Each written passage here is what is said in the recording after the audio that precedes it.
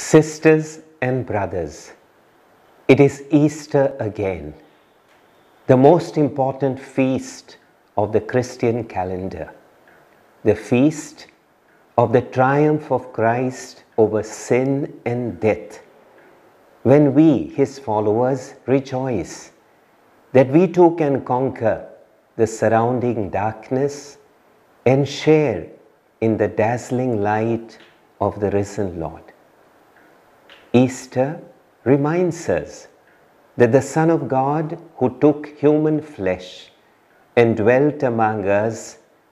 walked with us in every affliction and pain, taking on himself our life burdens as he carried his cross to Calvary and dying for our sins, thus redeeming us from eternal death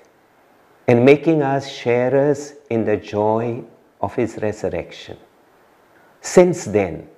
the risen Lord continues to walk with us, inviting us to witness to him in our daily life.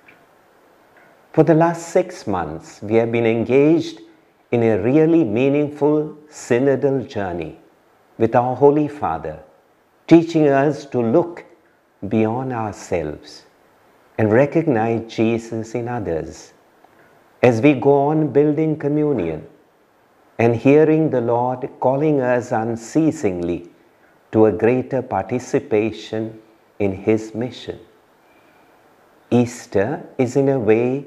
the mission of Jesus entrusted to us. Bathed by the light of risen Christ,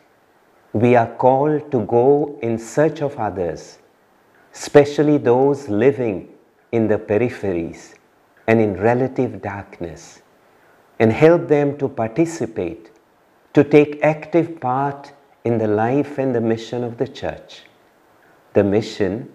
to be the light of the world. Through his resurrection, the Lord Jesus emerges victorious against the forces of darkness, hatred, and selfishness, and offers us his gift of true peace and joy, inviting us to be instruments of peace and harmony in this war-torn world. At this Easter,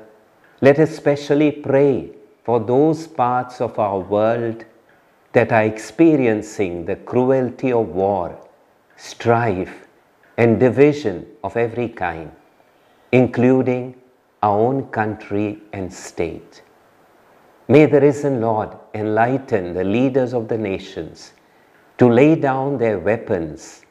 and promote instead an environment of peace, harmony, and mutual respect, where people of every color, race, culture, or religion will have the freedom to enjoy the goods of this earth, the common home of humanity. A happy Easter to one and all.